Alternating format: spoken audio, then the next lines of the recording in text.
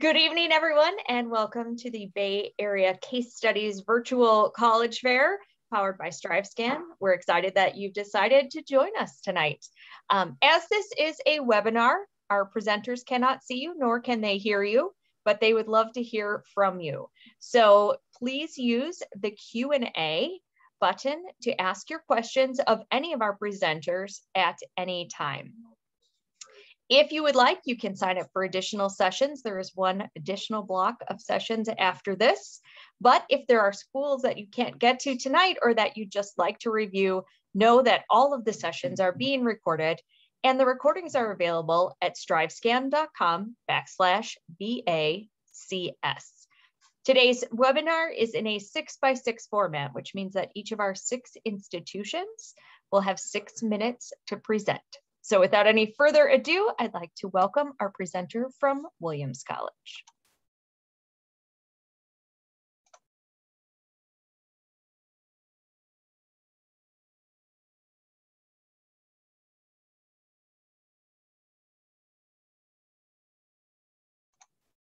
I can see your screen. You just need to unmute.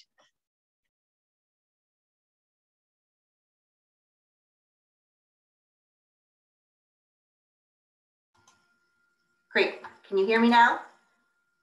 I sure can. Yep. Okay, terrific. Hi, everybody. My name is Solgi Lim. I'm the Director of Admission at Williams College and super excited to be here. I first want to start out by giving you a sense of Williams as a community. We're located in the northwestern corner of Massachusetts, and we're a small liberal arts college but with tremendous resources that allow our students to explore deeply and also to learn in a setting that is incredibly supportive.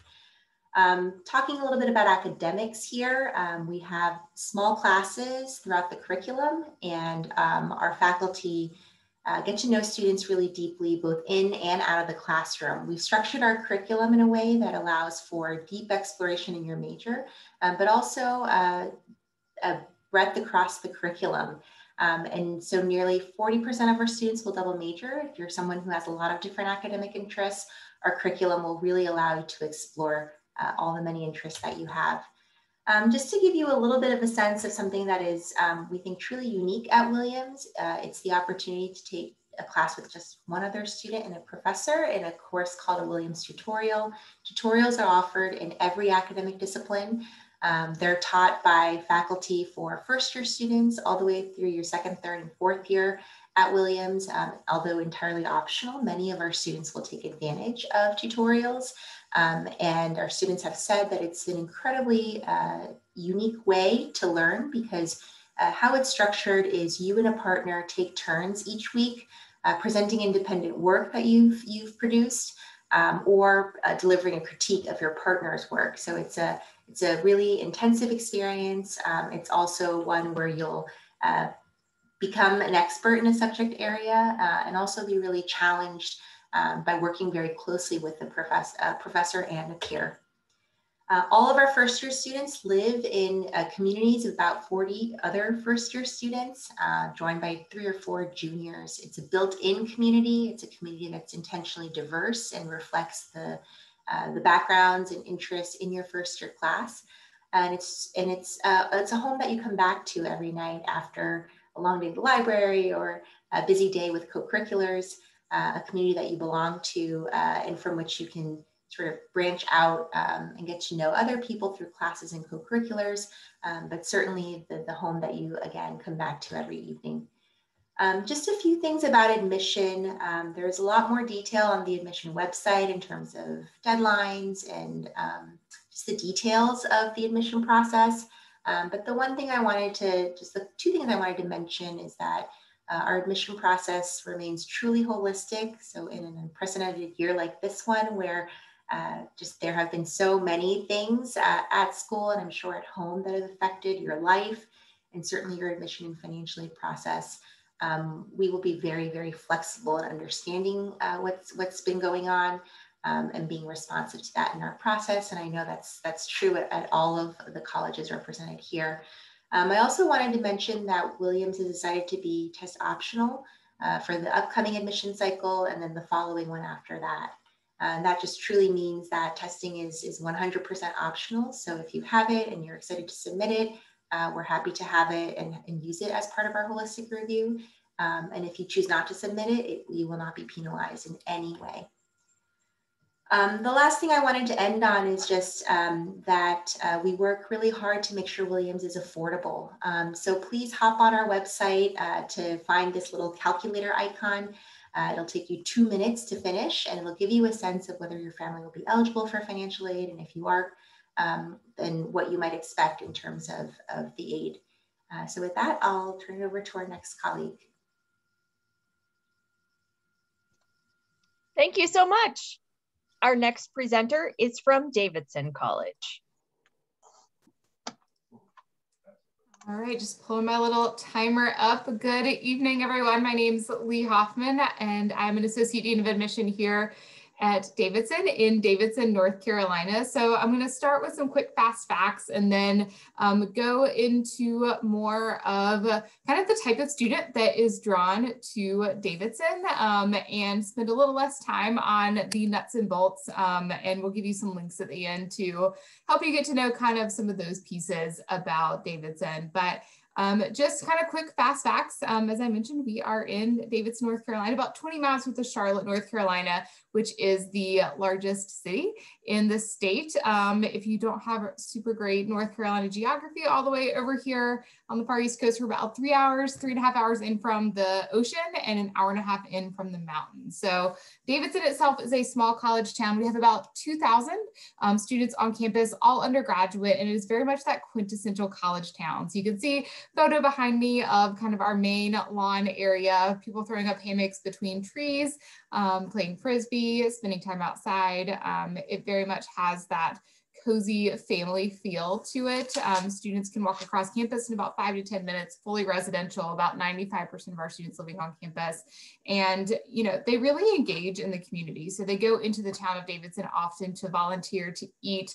You know, it's the type of space that has local coffee shops, restaurants. The biggest news on campus today has been the fact that one of the kind of go-to restaurants in the region that's owned by a local family is opening up. They're have a very famous milk bread that is very tasty, and they are opening up a milk bread donut shop. So students and anybody in town is very excited about that, but it's that kind of place, right?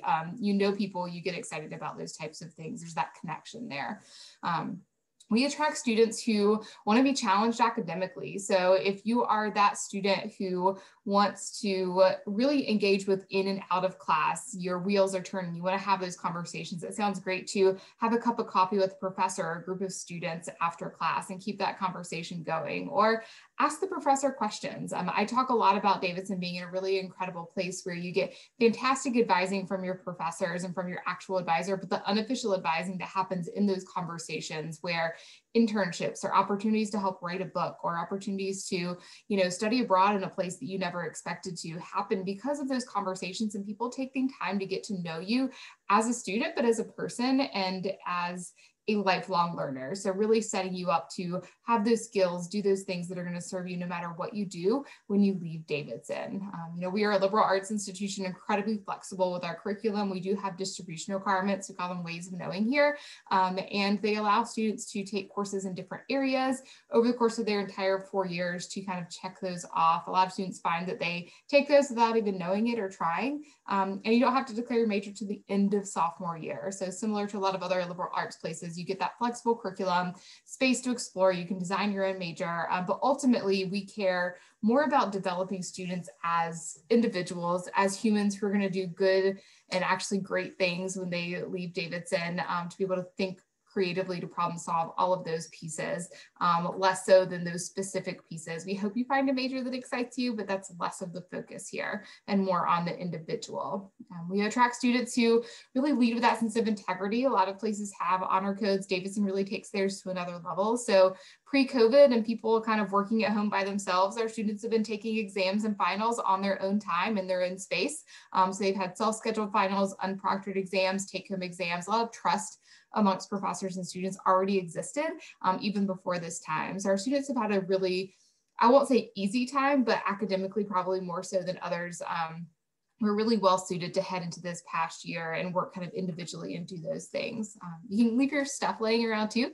Our police chief does not encourage you to do that, but it is something you can do on campus. So we attract students that really lead with that sense of integrity, expect that of others around them, and then also look outside themselves and say, how can I help? What can I do? So my favorite thing about Davidson students is the fact that almost all of them do service in some form or fashion, whether that's adopting a local couple, as we have a big adopter grandparent program in Davidson, or mentoring local elementary or middle school students, and even just changing Davidson's campus. I've been on campus for 6 years, and I've watched even the space and the programs physically change on campus because students have come to campus and said, I want this to be better, or this is not serving my community well. I think we should do this. And not everything gets to change, but the fact that students have that agency and that voice and they're heard, and we have faculty and staff, and our president does a great job of getting to know students to the point where she invites every single student by the time they graduate to have a meal with her. Students are at a place where they get to make it a better place before they leave if they want to. And that's not true in every space. And part of it is just our size. But I think also, again, the community, the expectation that we bring students to campus that care, that want to make things better. We check all the boxes for opportunities for study abroad, internships, research. I will say, going back to the undergraduate piece, because we don't have grad students on campus, our undergraduate research opportunities are really robust. You can check out those kinds of opportunities on our website. We have Division I sports, so pack a big sports punch. About 25% of our students are varsity athletes. So it's really cool to be able to throw on a Davidson shirt, walk across campus, and go to a basketball game. But really, students are just involved in a bunch of different things. So I'm getting my sign off now. I'll throw some information in the chat to be able to reach out, contact me, find out more about Davidson, but I hope you will continue to explore. Thank you.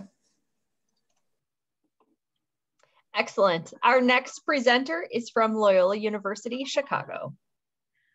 Hello, good evening. My name is Emily, and I am a regional representative for Loyola Chicago. And what that means is that I live here in the Bay Area. And in normal times, that's super helpful because I can easily attend events like this in person and meet with you one-on-one. I also read applications from Western states.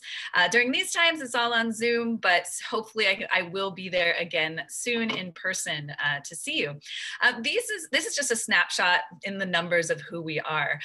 We are a very diverse campus. We have just over 12,000 undergraduate students, so we are a pretty solid-sized, mid-sized university. We are a Catholic university. So we have a lot of services for Catholic students. We are a Jesuit university. So what that means, there's two things I'll share with you tonight about being a Jesuit university. First is that we care for a student's mind, body, and spirit. We kind of see a student as encompassing those three things, and all of those need to be healthy in order for a student to be cared for. In addition, we are a school that focuses on social justice. So what that means is that we offer lots of opportunities for students to get involved at Loyola Chicago and in the community and even outside of the Chicagoland area. Students are doing a lot at Loyola Chicago. That is what we offer, and therefore that's the people that we attract, the students that we attract are students that care about that. They're students that want to do something in their community. They want to give back, and we work with students very closely to do that. Although we are a Catholic university, we are Jesuit, so all students are welcome, and that is also a pillar of a Jesuit university. We have many students that are coming from other faith backgrounds. One of the cool spaces on our campus is our Hall of Religions. And we have one of the largest student-run mosques. We have a Punjab prayer center, a kosher kitchen. It offers a space for students from lots of different religious backgrounds to gather and worship. And if you are coming from a non-faith background, you will also find your community and you will feel welcomed. We have two centers abroad. Our students study abroad, and we've been abroad for many years, having two centers, one in Vietnam and one in Italy, in Rome, Italy. So those are little Loyolas where students can go and study. But there are over 150 programs that we work with, that students study abroad with. And that's one of the questions I often hear students ask is about study abroad. So it's definitely something you can do. We are a residential campus. Students will live in Chicago on one of our campuses. I'll talk about that a little bit more. For their first 2 years, And then it's up to you your last 2 years. You can stay on campus or you could live in another cool neighborhood in Chicago. We have all 50 states represented. It's very likely you'll have somebody, maybe your roommate will be from California or somebody on your floor will be, because it's our second represented state at Loyola Chicago. We've got lots of students from the West Coast. We've got 2 campuses in Chicago, which also makes us unique. I have a cat on my lap, so sorry. The joys of Zoom work. Lots of apologies for pets these days. So we have 2 campuses in Chicago. One, the Lakeshore campus, is right on the shores of Lake Michigan, and it's just a gorgeous setting. It really feels like a traditional campus when you're walking across it, and that's really unique to have in Chicago, in such a big city. And this is kind of the main hub of life at Loyola Chicago in terms of our sporting events take place here at the Lakeshore campus. The majority of our students live there. You can see it has lots of green space, and it just has a wonderful sense of nature, having the lake being located right on the lake. The second campus we have, the Lakeshore, the Water Tower campus, is an urban campus. And this is 6 high-rise buildings that are spread across 3 different city blocks, and house some of our professional programs like our business school and our School of Communication. Our law school is down there.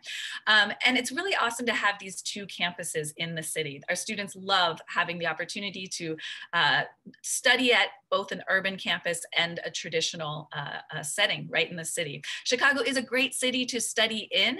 We've got great public transportation, and it's just about the same size as New York, but has a whole lot fewer people. And to me, I love that because I love the green space and I love the nature that Chicago has, but I also absolutely love all of the things that it has, being such a great cosmopolitan city. These are the 8 different schools that we have programs at Loyola Chicago.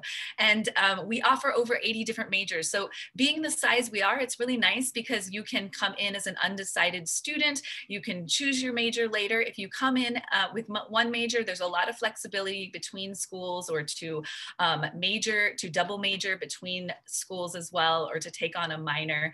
The only exception, the only direct entry program we have, meaning that you need to apply for it right up front, is our nursing program, our direct entry nursing program.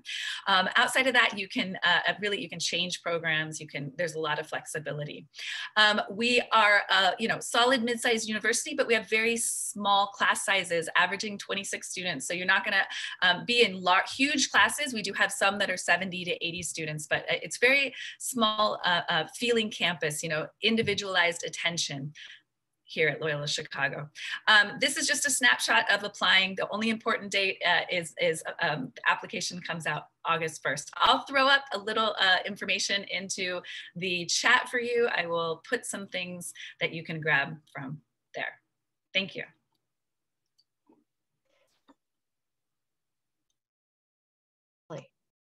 Thank you, Emily. Our next presenter is from Washington University in St. Louis.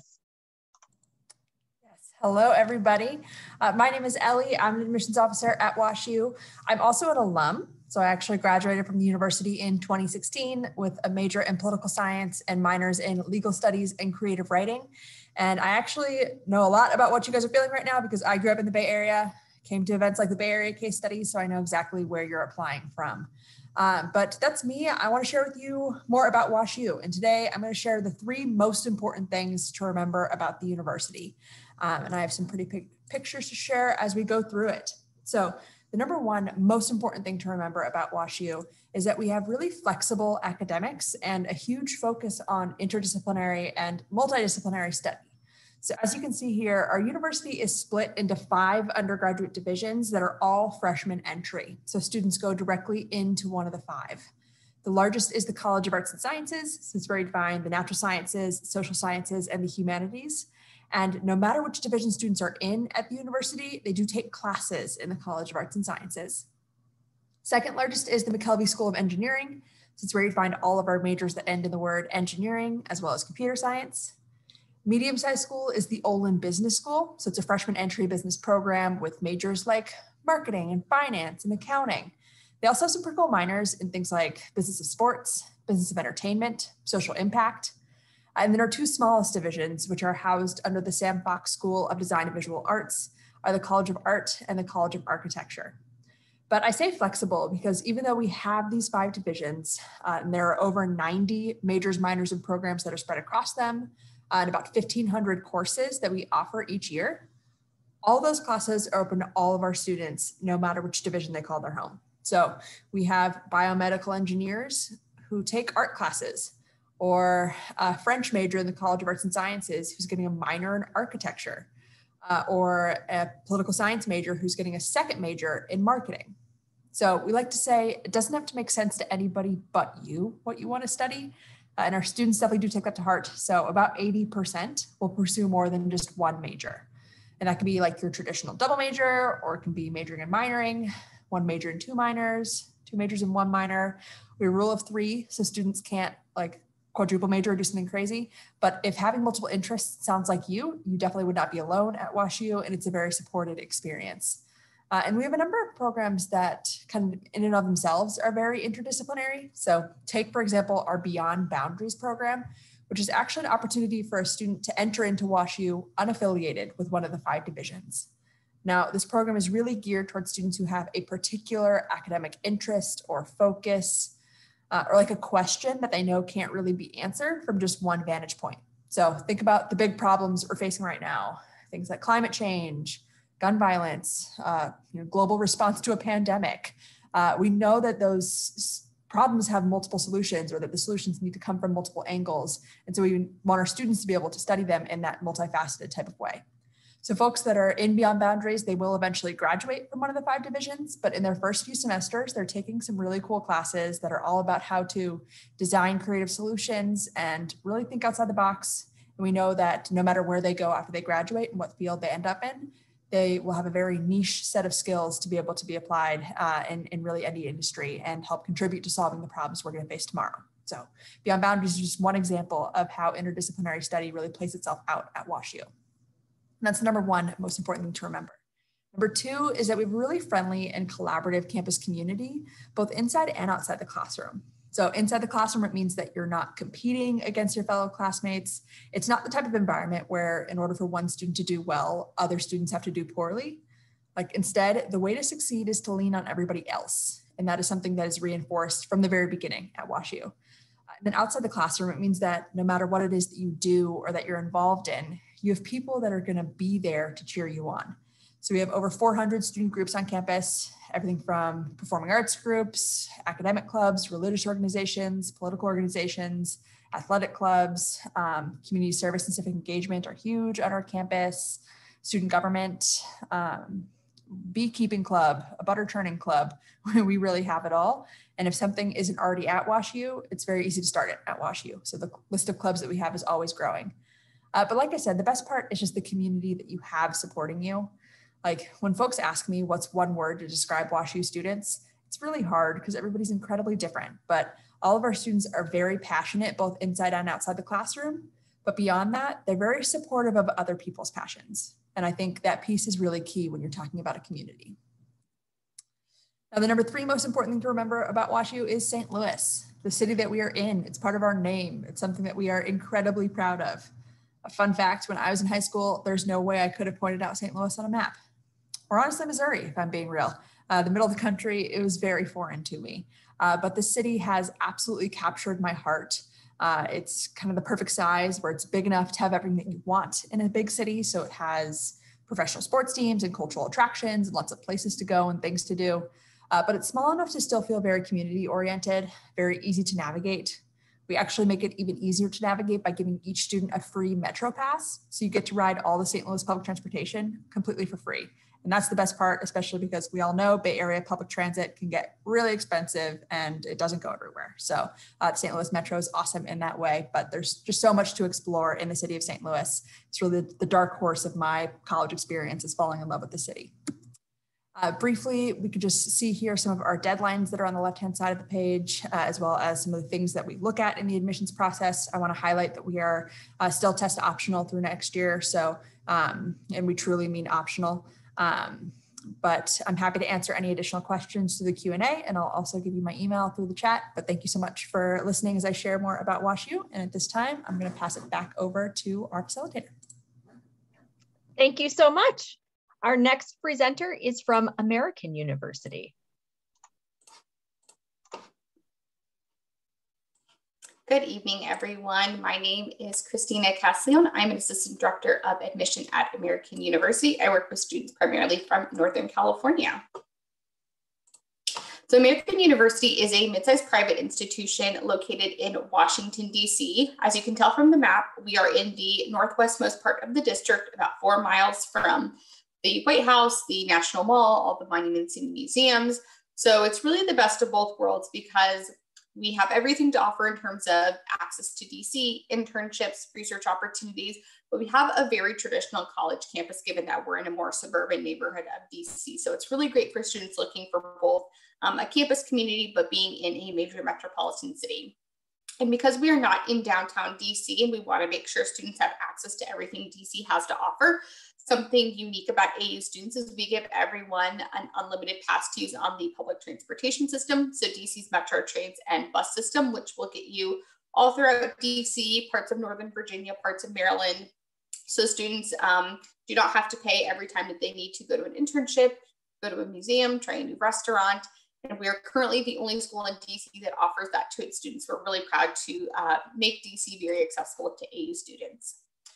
So as I mentioned, we are considered mid-sized. We have about 8,500 undergraduates and about 5,700 graduate and law students. I like to point out that we are predominantly undergraduate institution. So our undergraduate students are the primary focus of the campus and teaching community. So for students who have a desire to work with their faculty members as teaching assistants or research assistants, those opportunities are readily available because undergraduates are the primary focus of the community. So I think that's really important to highlight. Your average classes at AU will be about 23 students and the student to faculty ratio is 11:1.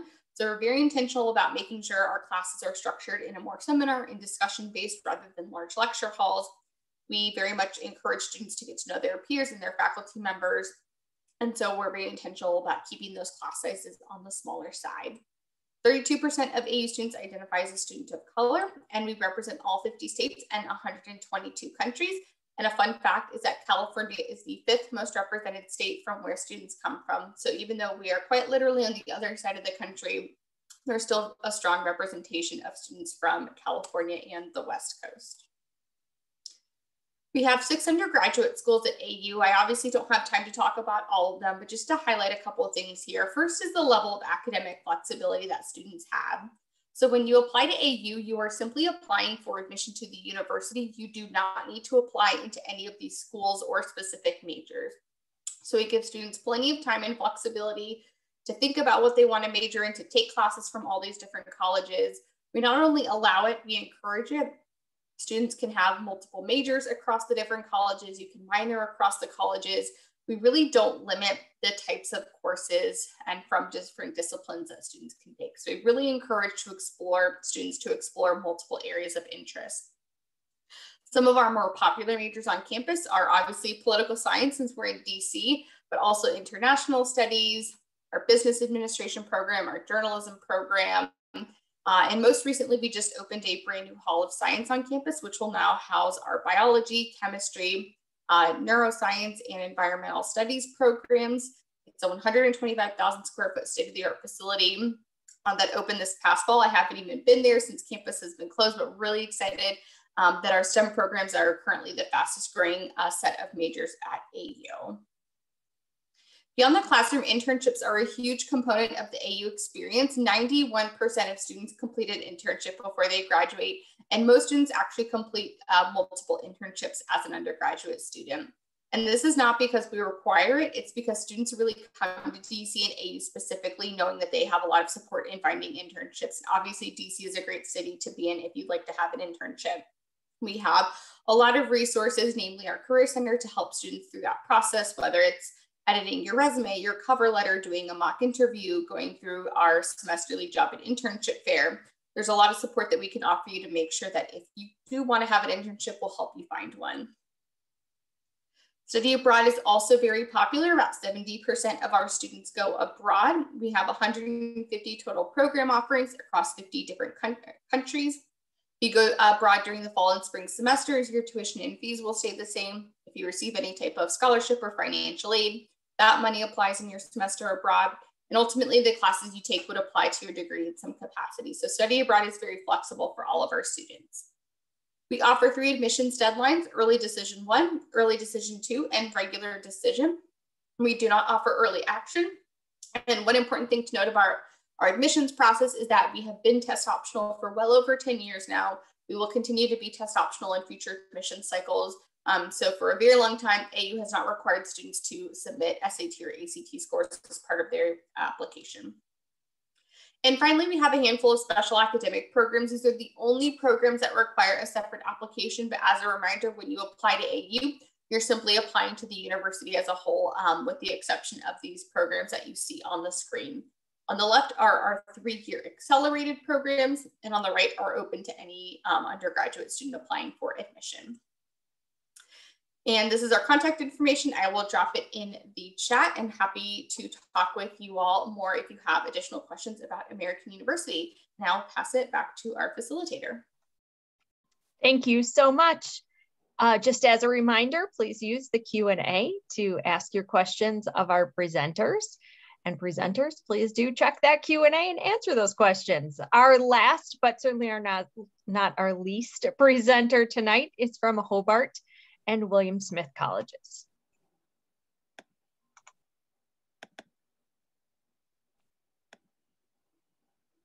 Hello and good evening, everyone. My name is Caroline Turco. I am one of the Assistant Directors of Admissions here at Hobart and William Smith. HWS is located right in Geneva, New York, so right at the top of Seneca Lake, which is the largest of all of the Finger Lakes. We are in between Rochester and Syracuse, so about 45 minutes either direction.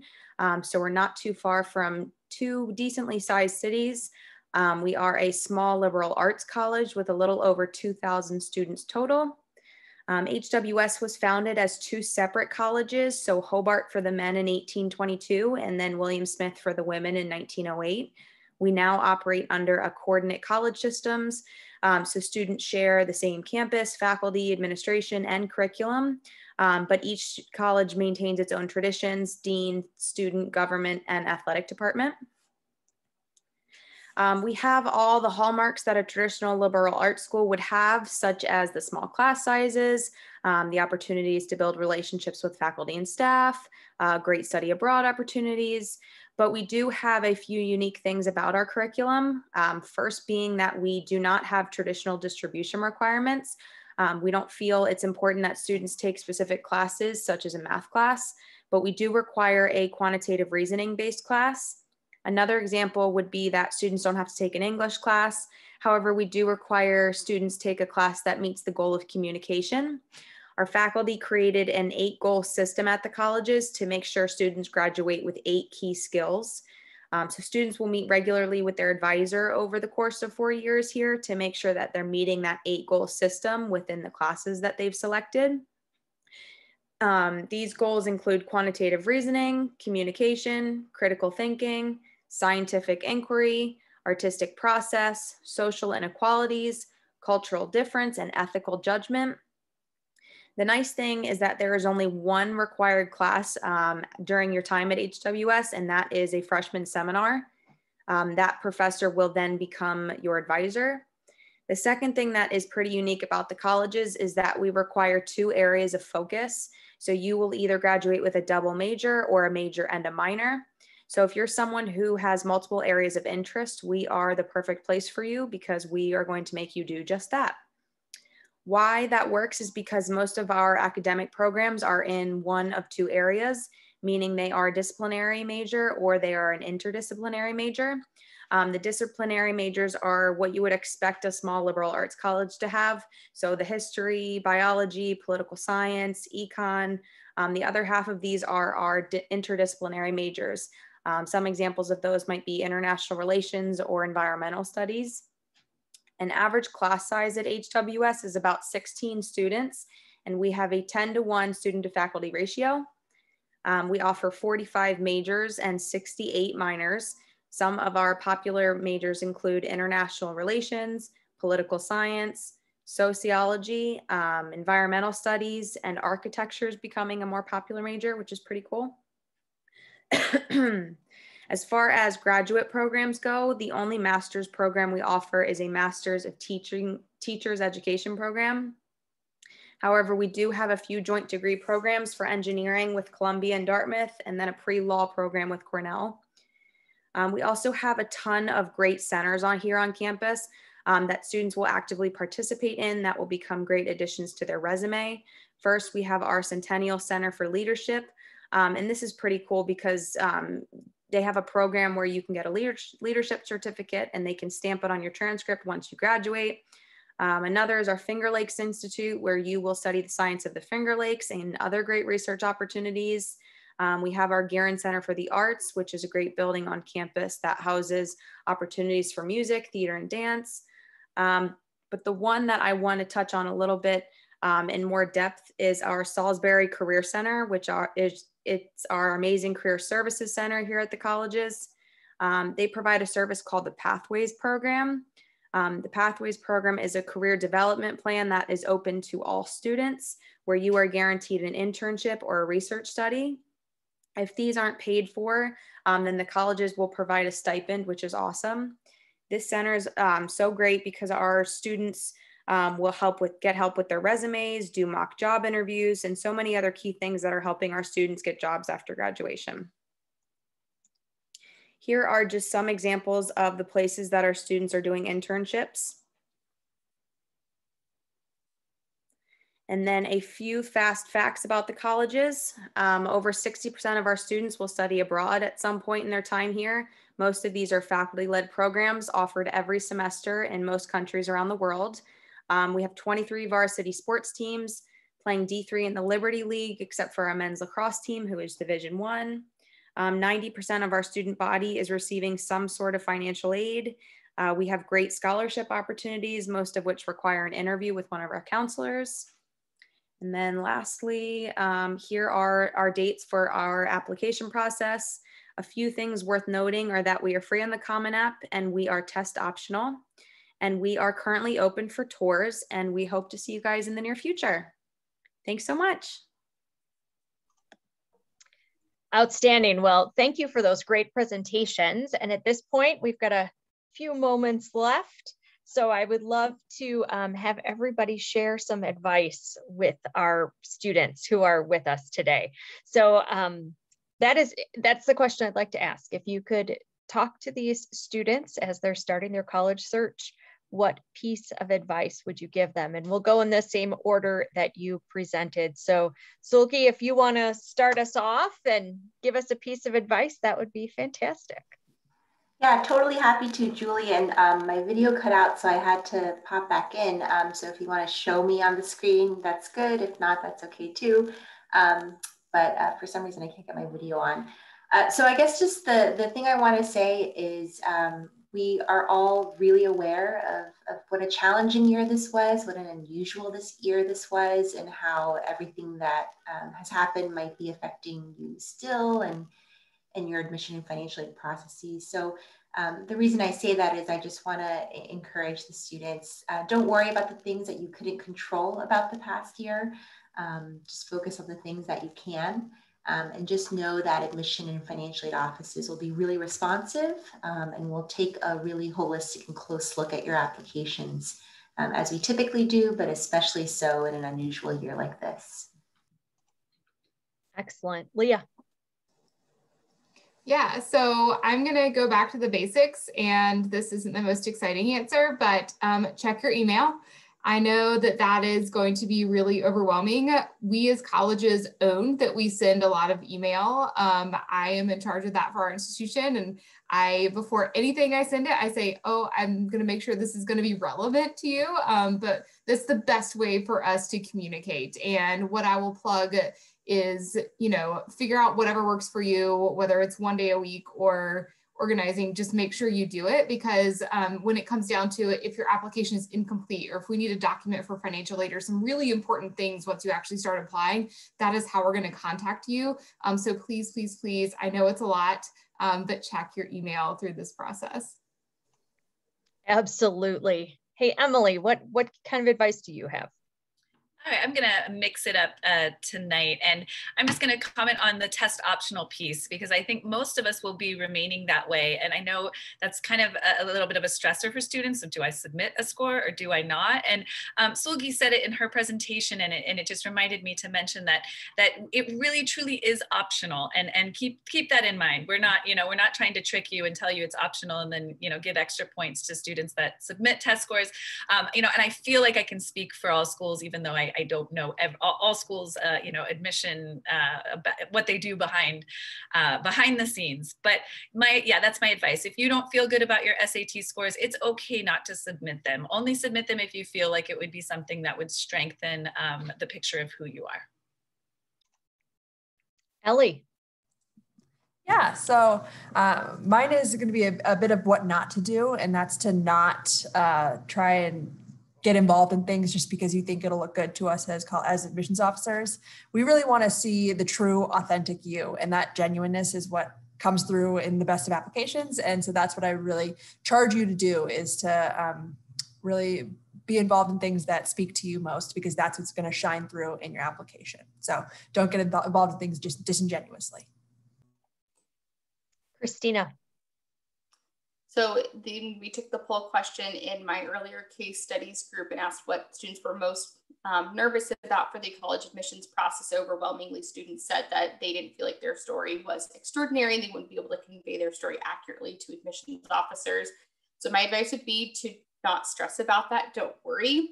We aren't looking for extraordinary. We don't expect 16 and 17 and 18-year-olds to be extraordinary. We genuinely just want to know who you are. So very similarly to what Ellie is recommending, just be yourselves. Don't pick the most extraordinary involvement because you think it looks good. Pursue things that you're genuinely passionate about, and just tell us your story, whether it's extraordinary or not. So don't stress about that component. Just be yourself. Outstanding. Caroline. Just to piggyback off of that answer, I would just reiterate, don't stress about this entire process.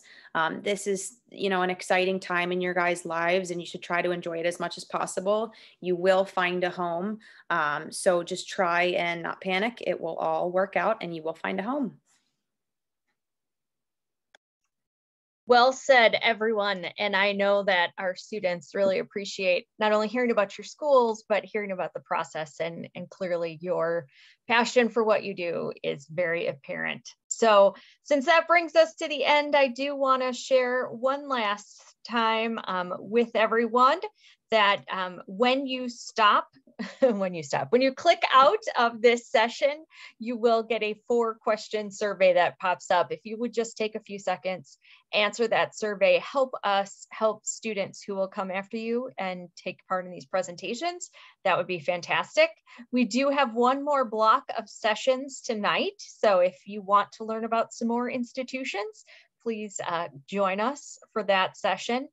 And then finally, if there are schools that you missed tonight, or if there are things you want to go back and review from this presentation, recordings will be available, and you can find those at strivescan.com/BACS. Again, thank you for spending some time with us tonight to learn about these colleges and universities. We wish you much luck in your search, and have a good night.